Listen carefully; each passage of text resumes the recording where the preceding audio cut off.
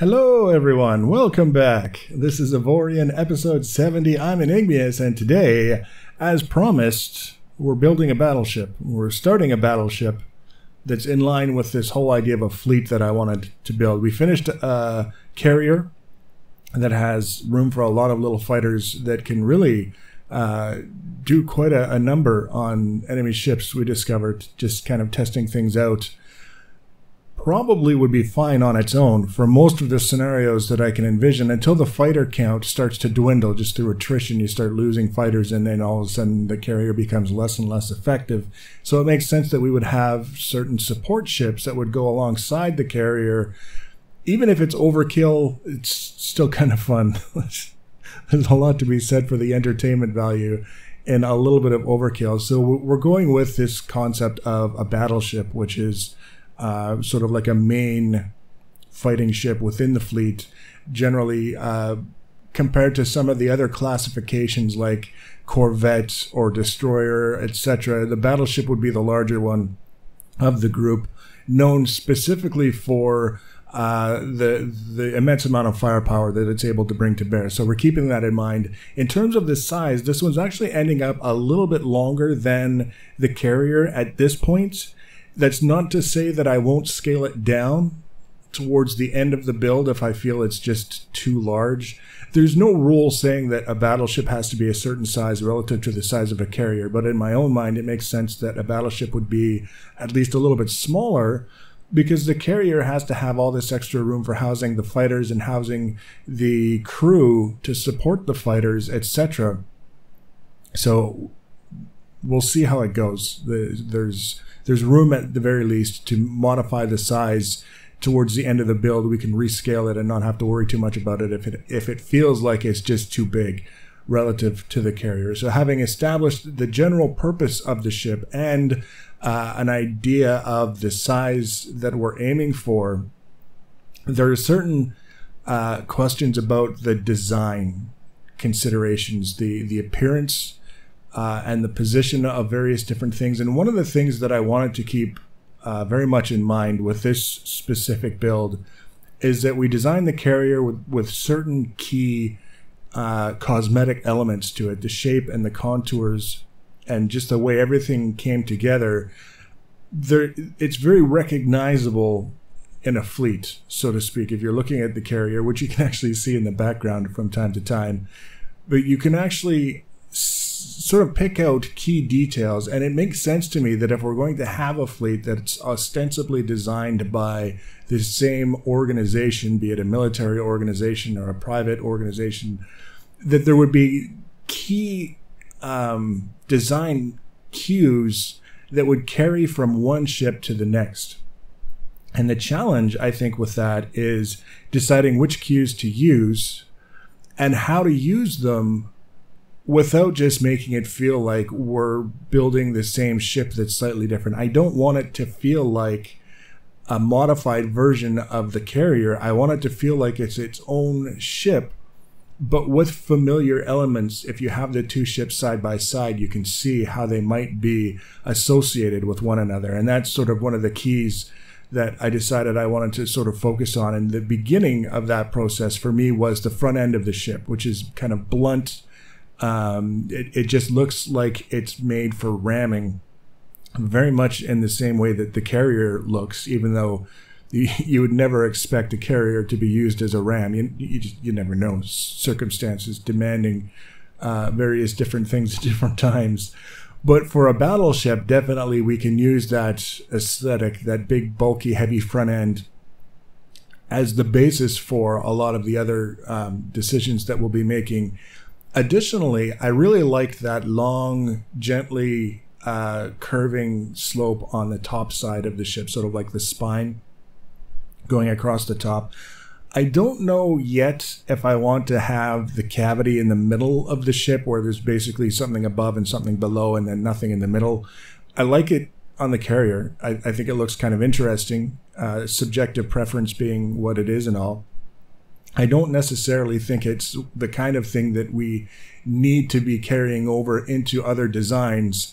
as just a matter of just natural assumption. Yeah, of course it's going to have the cavity because something. We can omit it, I think, in certain designs and not necessarily be shortchanging ourselves. In the case of a battleship, maybe if we were to have one, it would be a little bit smaller. It wouldn't be this sort of gaping opening that we've got with the carrier. It's kind of surrounded on the sides as well. We've got some outriggers with thrusters on them, or engines. And that brings me to the next consideration for this particular ship. With the carrier, we've got basically the majority of the engines on the back side of the ship. And I don't necessarily dislike them, but it's also not the kind of thing that I'm so attached to. I didn't think it was such a great design element that I wanted to duplicate it. I could go either way, I guess is another way of saying it. It doesn't really stand out to me as a must be a certain way kind of situation. But in this case, I decided it might be kind of interesting and borrowing from the design cues on the carrier, but then modifying them to something a little bit more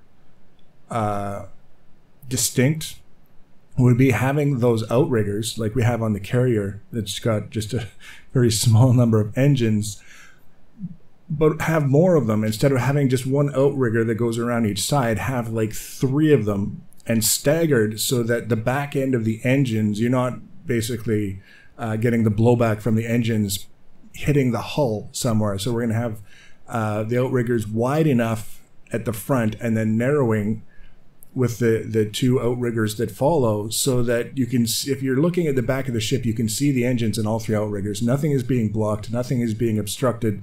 It looks like it could make sense.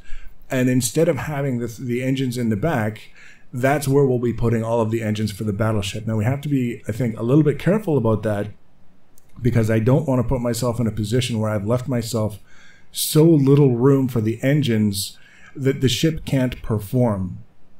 And that's sort of a key detail as well that we need to be thinking about, is what exactly we expect this ship to be able to do. And one of the things that I think is very, very important is that this thing should be able to accelerate faster than the carrier by a fairly significant margin.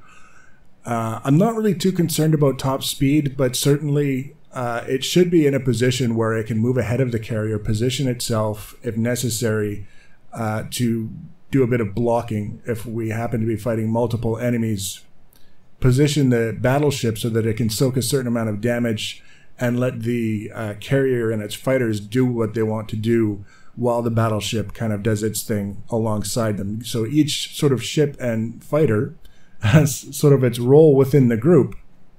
And in order to do that, we require certain performance characteristics. So acceleration being a very key kind of thing. Top speed, not necessarily a concern. I wouldn't want the top speed of the battleship to be lower than the carrier, but nor do I expect it to be a significant increase over what the carrier is capable of. As long as the acceleration is there, not too concerned about the top speed.